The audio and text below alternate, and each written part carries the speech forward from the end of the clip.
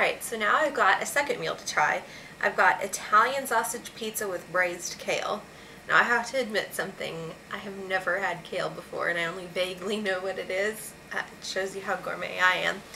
But I'm really curious to try it and see how it is on the pizza. I think it's interesting that they're using different ingredients than just the standard, pepperoni fare that you'd get everywhere else. So we'll see what I think of this.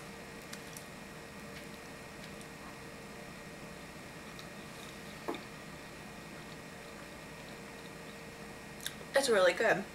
The dough is really soft, which I was kind of skeptical about because the crust does feel a little bit hard after cooking it in the microwave. But underneath the toppings, it's very soft and chewy. The flavor of the sausage comes through really well, and I can't tell at all that it's a low-fat pizza. There's a lot of cheese. I don't feel like I'm missing anything. And the kale here, to me, it's just a nice addition. It's giving me some more nutrients that I don't even realize that I'm eating.